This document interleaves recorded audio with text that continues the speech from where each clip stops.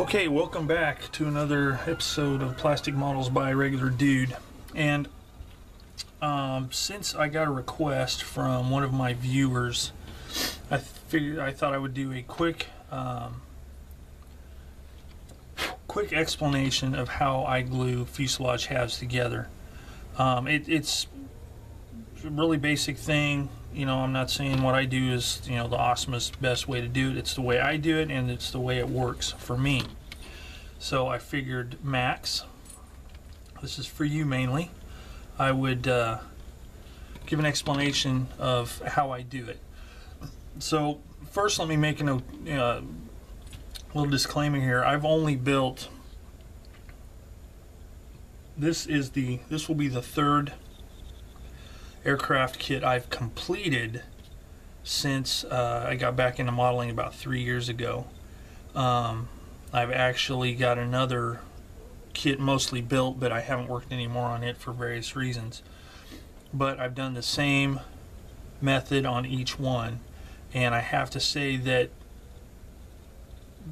what I've done is not entirely due to my skill, but the kits are decent. If you have a good kit that fits together well, it makes it a lot easier. But the method I use will work on kits that maybe don't fit together all that great. Now, some of the jet aircraft that have, you know, upper portions and side, you know, I don't know if this would work on that. But for World War II aircraft with a simple split fuselage, this is how I do it.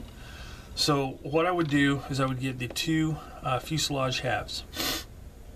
Make sure they're all cleaned up. I would test fit them and make sure there's no there's been times when along the seam, you know, before it's glued together, you know, along the seam there might be a push pin mark that sits proud of the rest of the seam of the fuselage. So, you know, you've got the this is going to be grossly exaggerated, but say this is the, you know, the two seams right here, or the two halves, and this would be the seam.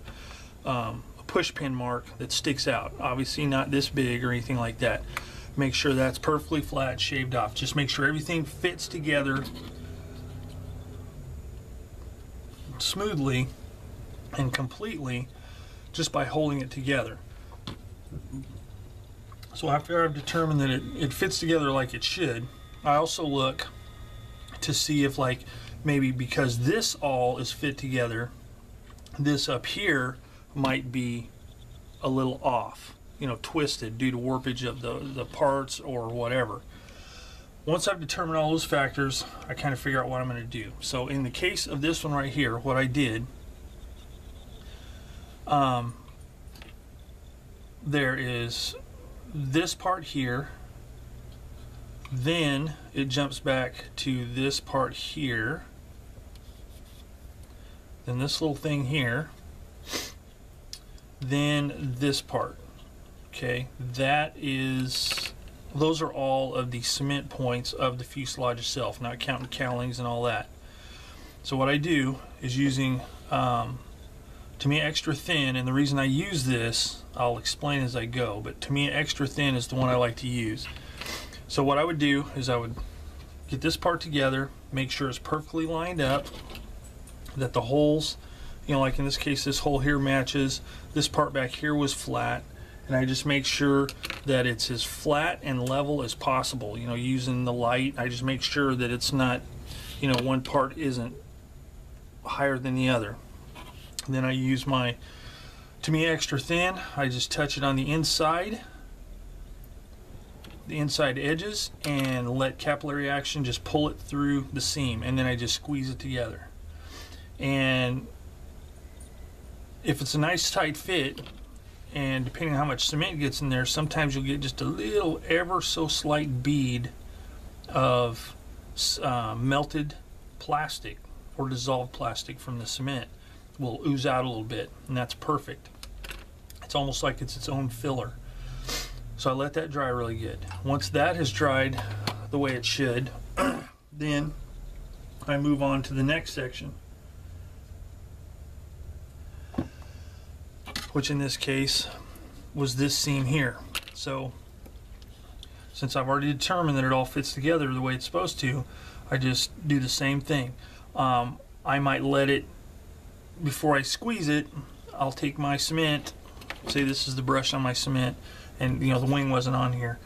I'll touch it to this edge here, and again let capillary action pull through. You'll see it go through. Then I'll do it from this end here and see it pull through.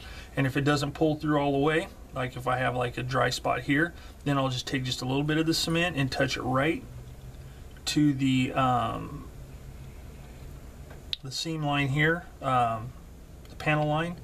I'll touch it there, you know, where it won't be noticeable, it won't mar the plastic, and it'll suck it through the rest of the way. Same thing, I hold it together, make sure it sets up properly, then I do this little part back here. Once that's all done, then I flip it over, and I do the same thing here.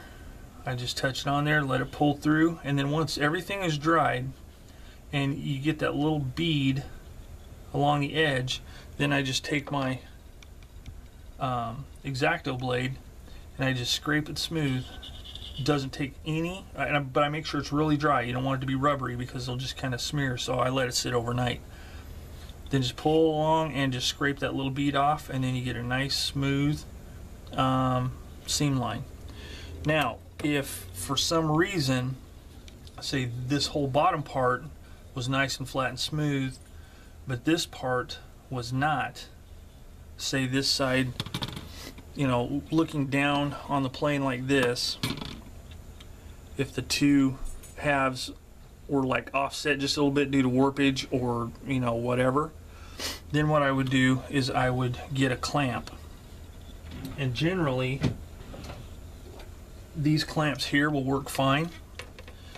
And you want to put it on opposing sides to, you know, the opposing side of the warpage. So like if this side here is higher, then I would use the clamp and put pressure here and here. And sometimes I have to use a little piece of rubber or something like that so it'll grip the plastic. And just pull it until it is flush. Then once it's flush, I carefully apply my cement and it's good to go. So with the kits I put together, the 3 completes and the one that's incomplete, I did put the fuselage together on that one. It's worked. Now if you have a really bad kit and if it's just really out of control, then it's going to take filling with whatever type of filler you like to use. It's going to take some filling and some sanding, and then probably rescribing of the panel lines. But for the kits I've done, and you know, I think most modern kits are pretty much going to be like this because, you know, the quality is just much better than it used to be. But that is the way I do it. So hopefully that was helpful. It's real brief, and in the future when I start my modeling for beginners series, I will probably be doing some aircraft just to kind of you know, show how it's done. So until that time, I hope this explanation sufficed, and as always, if you have any questions or comments, leave them in the comment section below and I'll be glad to answer them. And if you have any additional suggestions or tips on how to glue fuselages together, and you know, any plane parts, I would appreciate them. So thanks again for watching Plastic Models by a Regular Dude, and I will catch you all next time.